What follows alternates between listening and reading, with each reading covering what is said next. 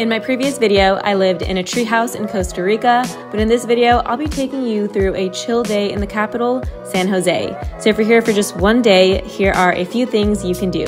And first up is trying some Costa Rican coffee. Hello friends, so today I'm here in San Jose, which is the capital of Costa Rica, and I'm here for one day before I start at a surf and yoga camp tomorrow. But I wanted to spend the day showing you to a few spots here in the city, and the first being a cafe, one of the best cafes in San Jose. It's called Cafeoteca, and I wanted to show you some of the coffee here, which is very core to Costa Rican culture. So at this particular coffee shop, they actually source from 15 different family-run farms from the 8 different regions of Costa Rica. So let's head inside.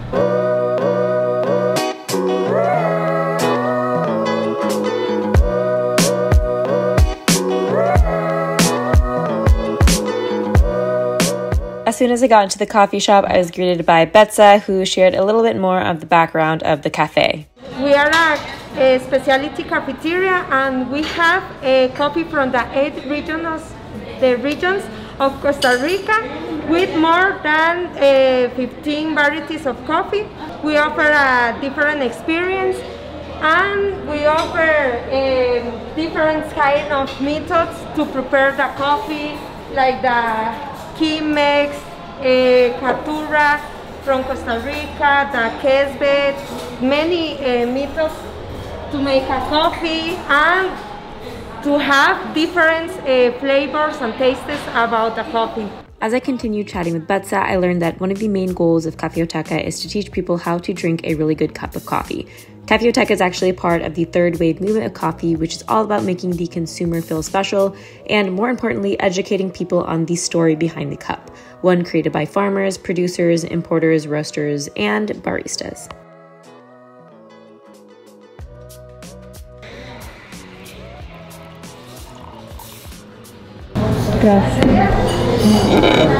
Alright guys, so we have our food that has arrived. We have these vegan mushroom tacos. They look delicious. And we have our first coffee. It's called Fatalio, which is the farm that the coffee beans are sourced from. Let's give it a try. Let's go ahead and give the tacos a first bite. It has avocados in there and mushrooms. It looks really good. Okay, that is so good. Whoa. I believe there's some artichokes in this, which is delicious. The flavors, wow. I am so impressed. Mushroom tacos are actually really delicious. So of course, not only their coffee is absolutely delicious, but the food is very good as well. I am gonna go ahead and finish the rest of this, and they're actually gonna be bringing out a few different rounds of coffee. For each cup I was given, the barista shared with me the background in each coffee, including the farm it was produced at, the factories involved, and the process. For this cup, it used the milling process or natural process, and was made using a Chemex coffee maker, and the flavor of the coffee is a lot more fruity. Alright, our next coffee has come out. This is from the farm La Cumbre, Tarazu. Apparently, Tarazu is the only region in the country where coffee fields predominate, kilometer after kilometer. So fun fact, actually a lot of the finalists of the Cup of Excellence competition were from Tarazu. So this one uses the honey process.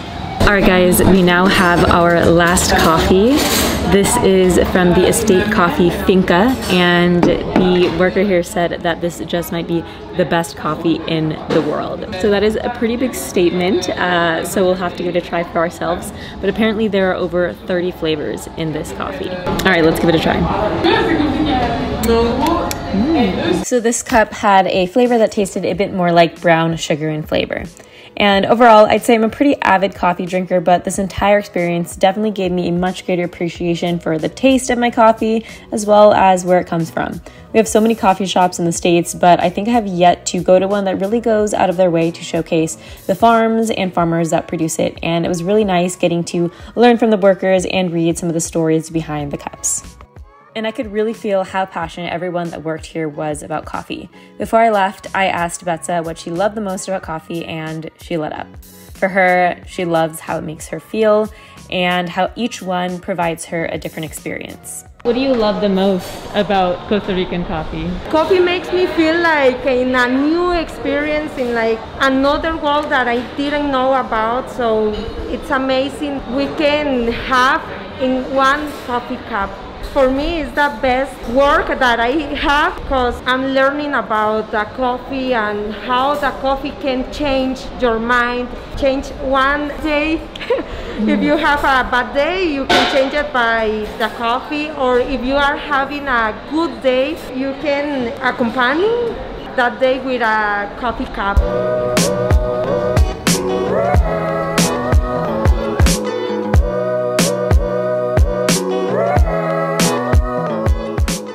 We are now headed to Galeria Namu, a fair trade art gallery for local and indigenous artists from Costa Rica and surrounding Central American countries.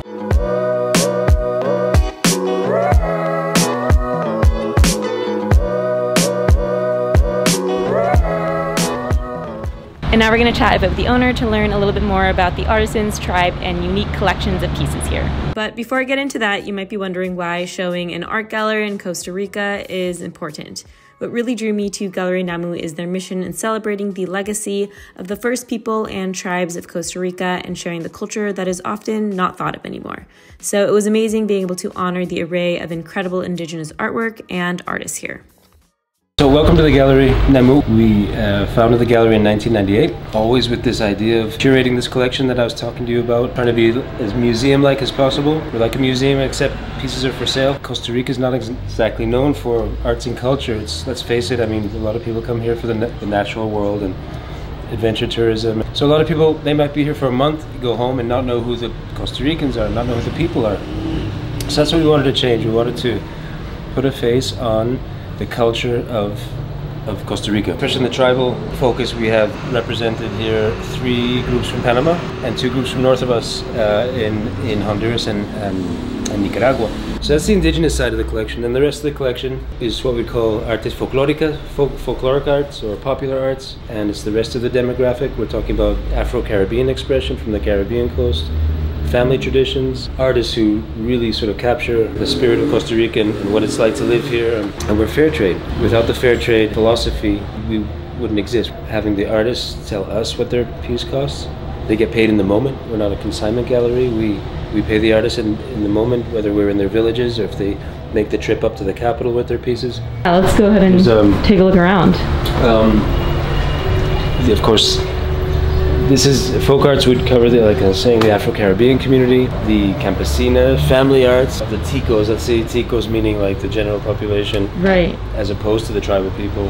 When people purchase pieces, they get literature, written information about where it's from, the materials, the symbolism, the stories behind the pieces are very important. These amazing baskets, arguably some of the best, most intricate traditional baskets in the world, are made by women of the Embera-Wonan tribes.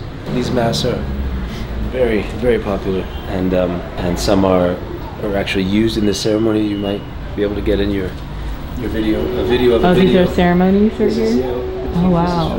2009, where the tribe gave us the go-ahead to roll film like you're doing now during this 3-day ceremony, but they've been doing it for centuries. And what is the ceremony that happens? Is it a certain ceremony each year? It is. It's an annual ceremony. In Spanish, it's called La Danza o el Juego de los Diablitos, which means the dance or the game of the little devils, and it's that's what the Spanish call this. They have their own native language, and it really in their language is called the Cabruro, which in Brunca means really talks about warriors, defending warriors who are these so-called little devils are figures that actually represent their ancestral warriors who indeed did defend as best they could their territorial integrity when the Spanish invaded and tried to colonize. Well, tried and succeeded. What they're really representing at the end of the day is survival. That's their victory.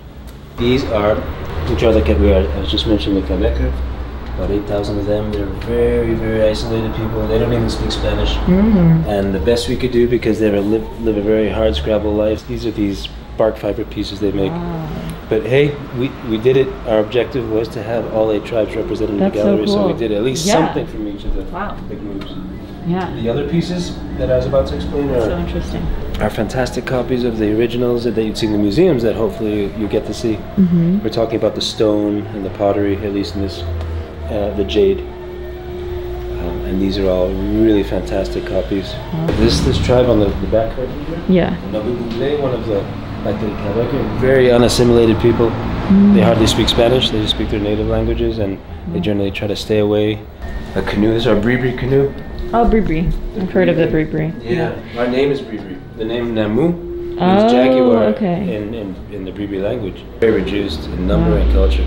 This is a wet tile piece here. What you're standing. This one.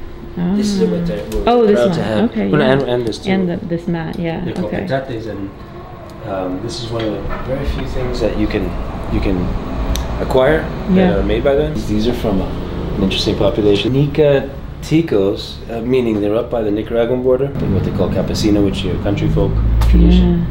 And they're doing these oil paintings, lovely oil paintings. This is the typical Solentanami school of oil painting. And these folk carvings are also done by them, which are really popular and inexpensive and fun.